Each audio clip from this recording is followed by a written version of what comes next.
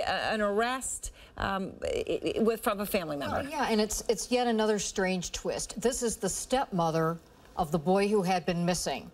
She living with his father, and they arrested her this afternoon, but it's on a probation violation involving a weapons case that I am told by police is unrelated to the boy's disappearance or him being found again. Nevertheless, she was arrested late this afternoon. One can only assume that they wouldn't have known of this but for this case. Yeah. All right, so this story is so bizarre. This boy is missing for 11 days. Yeah. Police have been in this apartment, this house, where the father and the stepmother live. They've looked, they've brought cadaver dogs. Nothing had a hit. Exactly. And then the boy is found there. Yeah, and it all comes down like this. This is what's so stunning about it.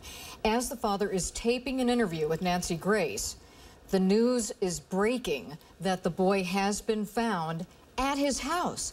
So she breaks this brand new information to him live on television, and watch what happens next.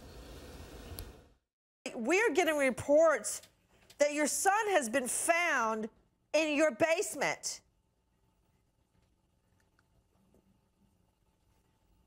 Sir?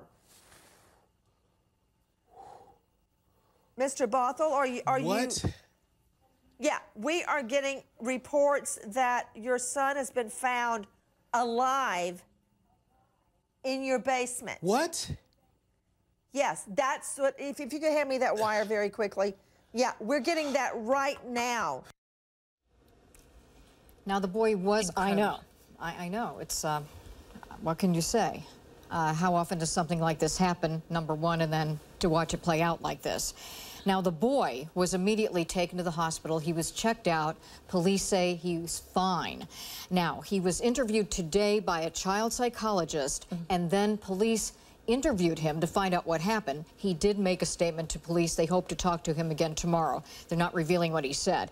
Wow. Now, they have also told us that he is staying now with his biological mother. Okay. And because the investigation is ongoing, he is forbidden to have any contact for now with the stepmother that we just mentioned or his father.